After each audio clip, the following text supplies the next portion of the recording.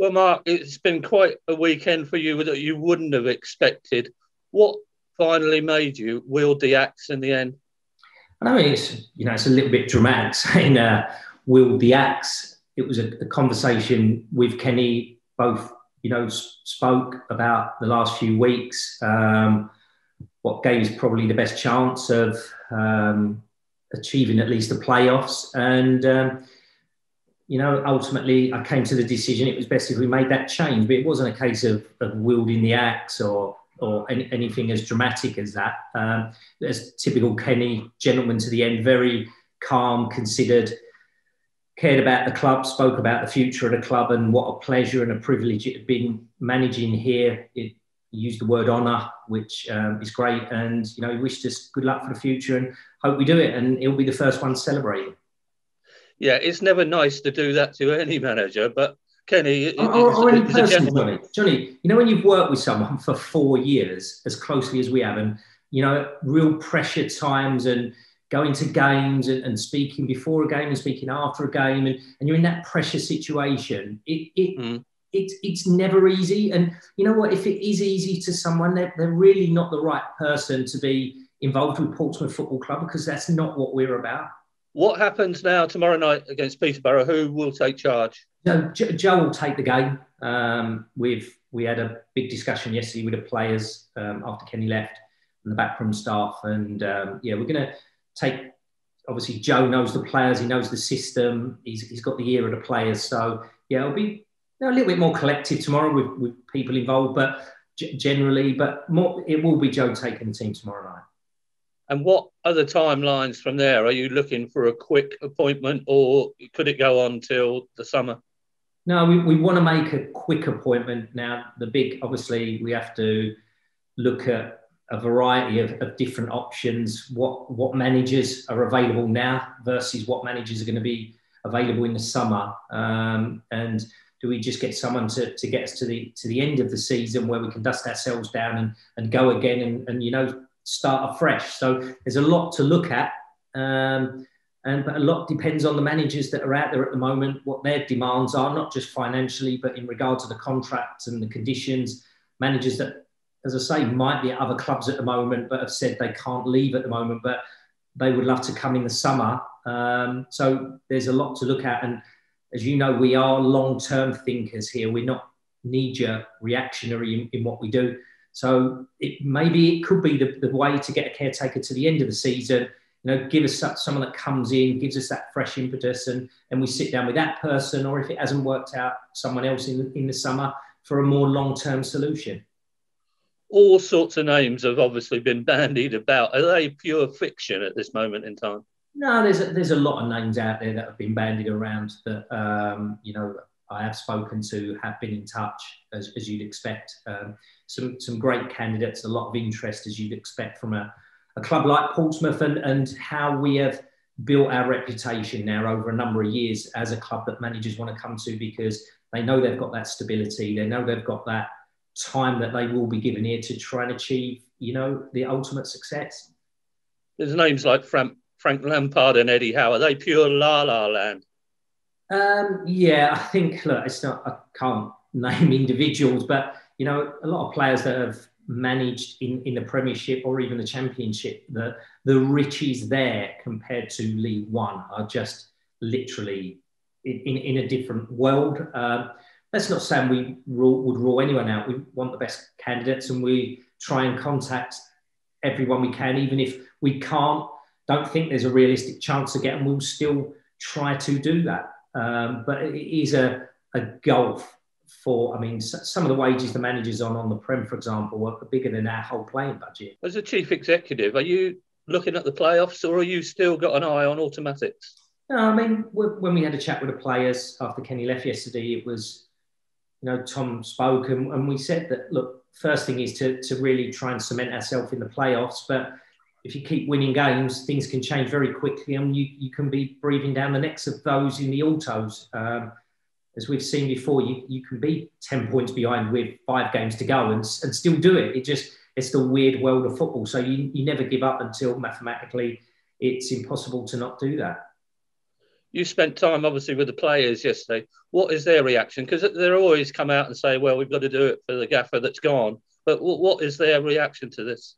It was pretty somber, if I'm honest. As I've said to you, and we've spoken, Johnny, a lot of us at the club, that there was a lot of talk that Kenny had lost the proverbial dressing room. He never had. There was a bit of soul searching amongst the players about them having to do more and they have to look at themselves in the mirror. And I think that's fair. I think it's a collective. Ultimately, the manager pays the price when results are not good enough. But he's just one part of a big jigsaw puzzle. And, the other pieces of the jigsaw need to look at themselves and make sure that they're doing their job properly. At least putting the effort in and, trying to give it the best go. And as we know, one of the reasons for making this decision wasn't necessarily lack of effort or not trying. It started to come down to a lack of confidence, and I was hearing that more and more from the players, both publicly and privately. And I don't know what we could have done different. It's, as I say, it's not a nice thing to do to have to relieve the manager of his role, but given the position that we was in at that particular point and the talk of confidence, it was the only logical thing that we could do. And the pressure was building to an extent. I think it was having a detrimental impact on the players. Because you've been a chief executive 8 years now at Fratton Park. That's amazing, isn't it? You've become the longest serving one. Is that the hardest? You've got rid of a few managers. Is that the hardest job you've had to do so far? No, I mean, we haven't. I haven't had to have that conversation for 6 years, thankfully. It's tough, but we've only, I think it's 3 previously, so it's still in today's football world an amazing record to, only have to do that 3/4 times in what is over 8 years now. But it's never easy, Johnny. None of them are easy because they're human beings. Ultimately, it is a job. But when the managers that we've had, specifically Kenny, cared so much about the club and its future. But, Guy was the guy, Andy, exactly the same. It's never easy. No.